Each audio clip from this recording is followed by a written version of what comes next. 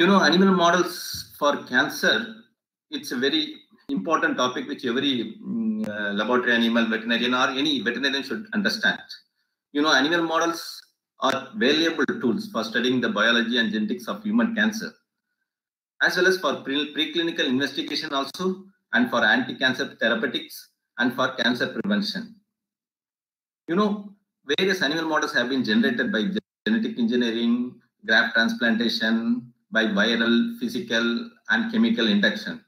And this data has helped us to gain more knowledge on genetic mechanisms which is causing this malignant transformation and cancer progression. And here in this webinar, I will just list out some of the models which is used for basic as well as preclinical studies of cancers.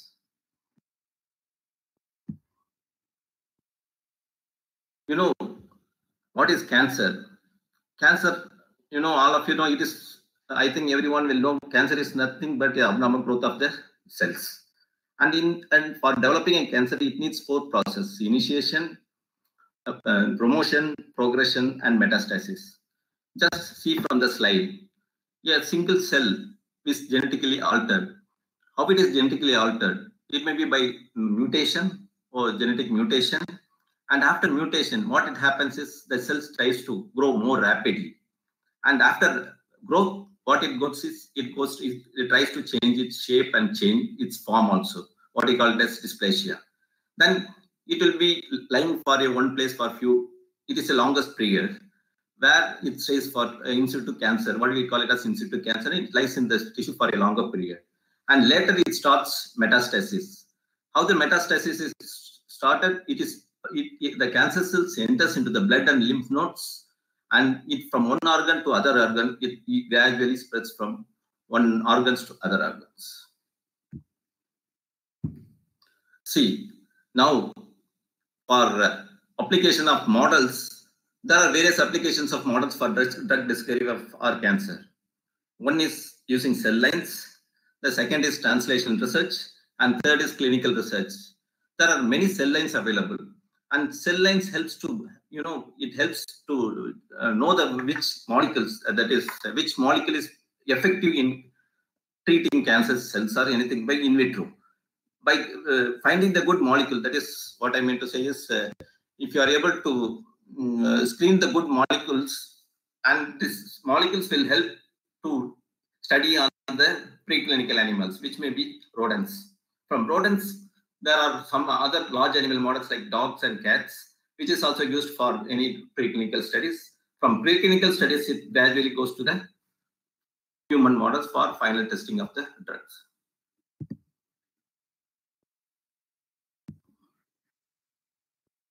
This is a picture, this is a graphical illustration where it is a review article which was published in 2016 actually. And they had analyzed, that meta-analyzed from all the data where animal models has been used. And if you see, most of the animal models is all cell line based models. You can see more than 82% of the studies which on cancer, they used cell line based. The second model which they used was usually, the genetically engineered mouse models. And the third is some PDX, and last is environmental induced model. This is a meta-analysis, and the data which has gathered from the all part of the journals and illustrating which model is mostly used. If you find the cell line based derived model is mostly used. Now, in recent term, this cell line derived models is gradually replaced by humanized mouse models. I will in future slides I will explain what is going on.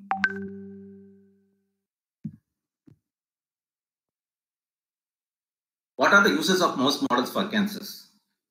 It helps to study cancer and genetic gene interaction. We can isolate cell lines from genetically engineered mouse and from different tissue of cancer origin. That is more important. Say, from a mouse, we can isolate any types of cancer cell lines of which is originated from the particular species of animals. We can engineer special type of mouse which is having cancer, and it helps to study the cancer. It also helps to understand pharmacology and molecular biology of drugs that is treated for cancers. And finally, for efficacy of anti-cancer drugs, these mouse models are mostly used. What are the advantages? Mice are mammals. Human is also mammals. Mouse genetics is very well known. And, the genome of mouse and the human is more or less similar. And the histopathology of the disease of the mouse model is well established. And each disease, each pathological lesion is clearly demonstrated. And what are the disadvantages? There will be disadvantages in using a mouse model also, obviously. The slow generation of time of some tumor. Mice and human immunology differs in certain immune cells. Exactly, for example, if you see the lymphocytes, in mice it is 75 to 90%, and human it is 30 to 50%. And if you see the neutrophils, in mouse it is 10 to 25%, and in human it is 50 to 70%. And if you see the hematopoiesis of the spleen, it is active in the adult in mouse. But in case of human, it ends before the birth. And another example is CD4 on the macrophages. It is completely absent in mouse, but in humans, it is present. And if you see the leukocyte defensins, it is absent in mouse, but it is present in human. These are some of the human immunology and mouse immunology, which differs with some of the immune cells, but it helps to understand in a better way.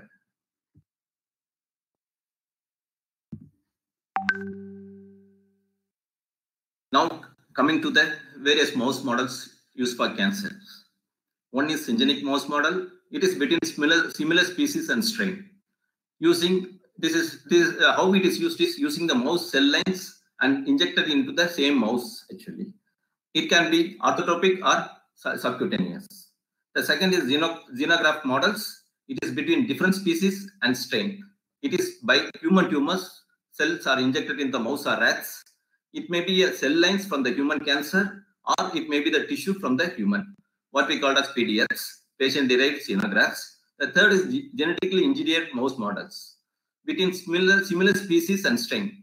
It is using by mouse, mostly it is done on the mouse model by either genetically modified method using transgenics or knockout or anything for our genetic engineering. We can overexpress the oncogenes, and you can download that is we can knock out the tumor suppressor genes and see the study the effects of tumors. And lastly comes the humanized mouse model. It is between species and strain. For example, tumor into the mouse or rats. In addition, we co-transplant of human immune or stroma cells. And transgenics for human growth factor is also included in the humanized mouse models. And lastly, there are other models such as carcinogen-induced models using various carcinogen, and spontaneous model, which occurs spontaneously in some of the inbred mouse strains.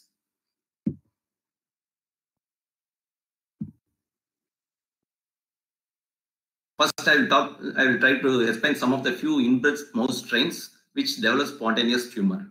The first and foremost important, what I want to say is AKRJ strain. It is a very good strain for leukemia studies. It spontaneously developed leukemia at 6 to 9 months of age, and particularly in females. The strain also expresses AKV murine leukemia virus in all types of tissues. And it is mostly used for leukemia studies, and it is a spontaneous tumor model, which is seen in AKR mice. The 6 to 19 months, it's a larger period, what I mean to say. Usually the age, mostly it would be seen around 10 to 18 months of age actually. And moreover, most of the inbred mouse models will develop some of the tumors at later stages of age, but leukemia develop particularly in this AKRJ strain. Second is AJLJ strain. This is also an inbred strain. It develops reticulum cell carcinoma, which resembles Hodgkin disease by approximately 1 year of age. The third spontaneous tumor mouse model is AJ strain. It causes lung adenoma, and it mostly occurs in females. That too, 32% of the females are more prone to this tumor, and 6% of the very few males are prone to this lung tumor. And it occurs at 3 to 4 months, followed by 100 frequency at 18 to 24 months of age. Another tumor which spontaneously occurs in this mice strain is mammillary adenocarcinoma in mated females. But in case of C3HEJ, C3HEJ is one of the good strain. It is a TLR4 or TLR4 that is responder. It is a good model for TLR4 studies. And when you are injecting LPS, it is a good responder. It is a good responder, and it is mostly causing this mammary tumor virus. Most mammary tumor, and even virgin and non-breeding virgin females also develop this mammary tumors, but AJ mice doesn't develop in virgin females, but the C3HEJ develops even in virgin females. The third is liver tumor.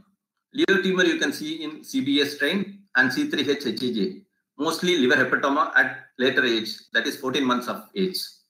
And most of the people, most of the laboratory have this Balci strain, and most reticular neoplasm, primary lung tumors and renal tumors mostly develop at the later stage of age, but it is not very significant as compared to the other strains of mouse. Another thing is another mouse strain which we use regularly is C57 BL6G. It is long-lived and have a low susceptibility of tumors, but there are few reports showing that at later part of the age, after 18 months, what we call as aged mice, you can see more tumors occurring in this strain also. And CD1 mice, it is an outbred mice. All the above mice which I had mentioned is inbred strains of mouse, and the CD1 mouse is outbred mice. It causes lymphoma at 9th week, but it is not very. All the CD1 mice will not cause lymphoma. Only few numbers will cause, and occasionally after 30 weeks, that is more susceptible to myeloid leukemia, hepatocellular adenoma, bronchoalveolar adenoma, adenocarcinoma, osteosarcoma, and mammary adenocarcinoma and osteosarcoma. Okay.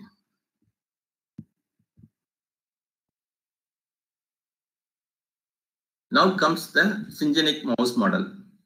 Syngeneic mouse model is nothing but a strain, a tumor which is originated from a strain, and the tumor is isolated, and the tumor cells are grown in vitro and injected into the same strain. For example, the spontaneous tumor which is occurred in a black cyst mice, for example, and the tumor which has originated from the black cyst mice are removed and they are cultured in vitro, and after culturing, the cell lines are transferred to the same black cyst mice. This is called syngeneic mouse model. What are its advantages? It is simple and it is very low cost, and the tumor growth is very rapid, and it has a high reproducible phenotypes. There are some disadvantages of this strain also. Mouse immune system. Already I told mouse immune system is somewhat different from human immune system, and very less spontaneous tumor mouse model we are getting in inbred strains. So all the tumors of inbred, we can't get all the spontaneous tumor are in inbred strains. So there is very less spontaneous tumor mouse model, and lack of inter and intertumor heterogeneity, and it alters microenvironment, including changes in the vascular, lymphatic, and immune compartment. And genetic heterogeneity and irreversible change in the gene expression are imposed by long-term in vitro propagation. This is how when we culture the cell line in vitro, there are more changes in the gene expression, and genetic heterogeneity and irreversible changes are seen. So these are some of the disadvantages of using syngeneic mouse model.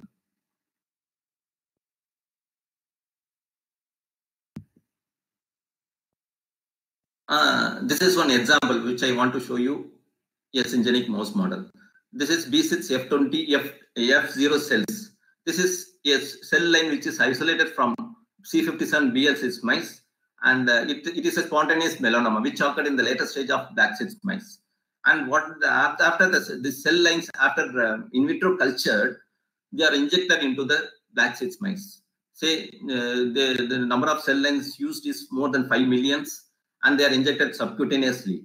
And after 8 to 10 days, you can see how the melanoma has occurred in the black cyst mice. This is one of the model to show you how the syngeneic, that is cell lines isolated from the same strain, is used in the same strain to study the tumor. There is another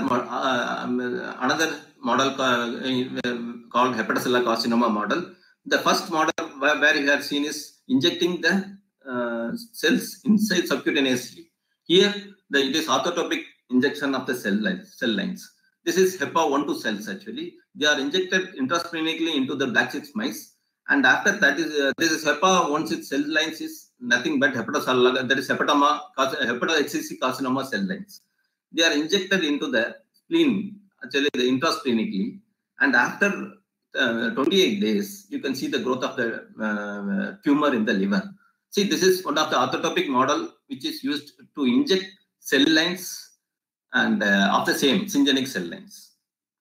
One is subcutaneous injection of syngeneic cell lines, and the second is orthotopic injection of the syngeneic cell lines.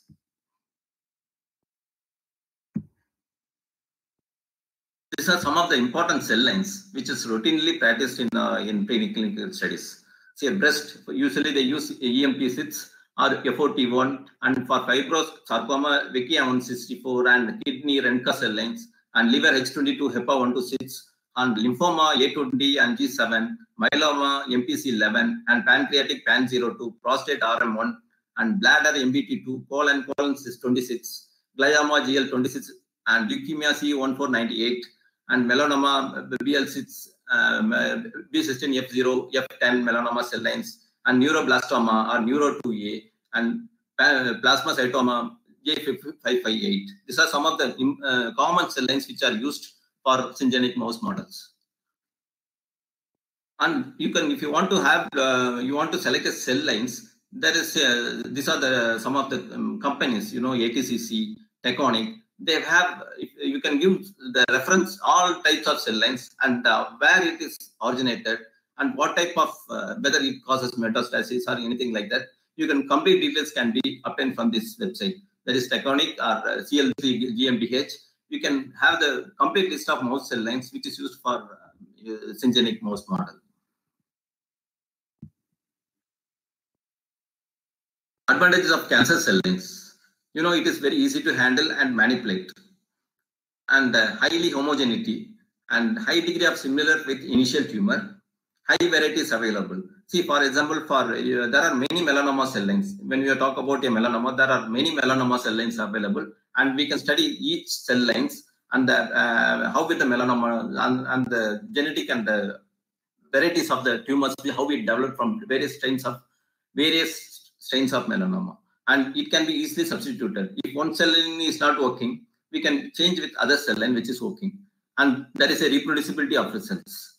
The main disadvantage is cross-contamination and loss of heterogeneity. And moreover, there is a mycoplasma contamination. If there is any mycoplasma contamination in the cell lines, the tumor will not be established in your mouse model. And difficult to establish long-term cell lines.